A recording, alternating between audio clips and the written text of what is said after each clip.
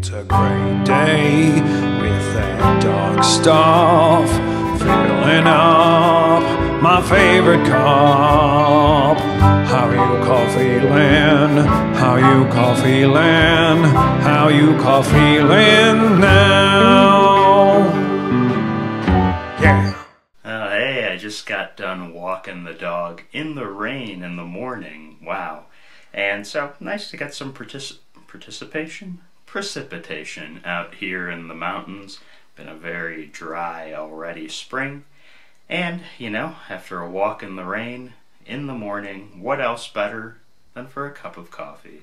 And so that's what I'm looking forward to now, and I will be trying out Culinary Tour's Sumatra blend. And so, again, very generic looking, and so I picked this up at Ridley's Markets.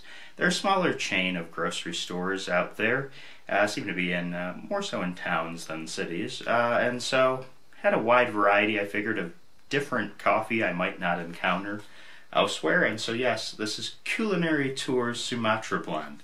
It's described as rich and full-bodied with bright and earthy tones with a velvety finish, a medium dark roast. Ooh, a velvety finish. I think we all would like to drape ourselves in velvet if it were socially acceptable.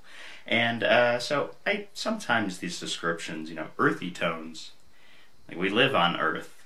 Everything is an earthy tone, one would believe, and, you know, not a Jupiter-y tone, which, well, we're talking about coffee, you know, Jupiter-y tone. We're not dealing with a white woman talking to us about astrology. So, what to know more about Culinary Tours? Based off the back, we bring the world to your kitchen table with carefully selected food inspired by flavors from across the globe or across the road. Every product we share is connected to a culture, cuisine, recipe, or story. Join us and discover Culinary Tours. Sounds as generic as you would expect, and again, it's distributed by Topco Associates in Elk Grove Village, Illinois. I feel like I've had coffee distributed by this group before and under a branding of similar kind of generic experience. So whatever, a Sumatra blend, nice tiger there. So yeah, they're covering all their bases and us feeling like we're about to head to Sumatra, I guess. So let's go ahead and try this medium dark roast from Culinary Tours.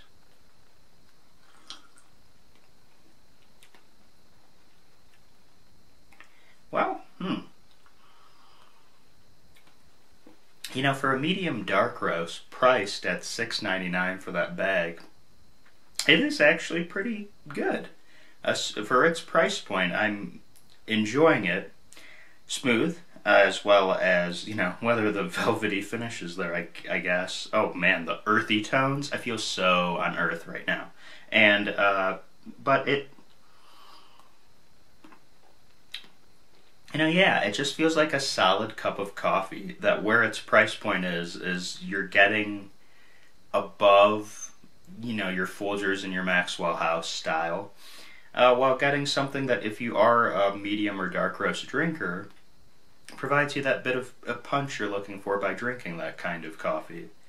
So, shockingly, I had my biases towards Culinary World, what's it called? Culinary Tours. I almost called it Culinary Roast and also Culinary World, whatever. Culinary Tours, let's feel like Rick Steves, I guess, and we're enjoying this cup of coffee, so it is solid if you happen to see it there. Again, if you noticed, no organic labeling, fair trade, nothing along those lines, and this is what you'll usually find with this price point.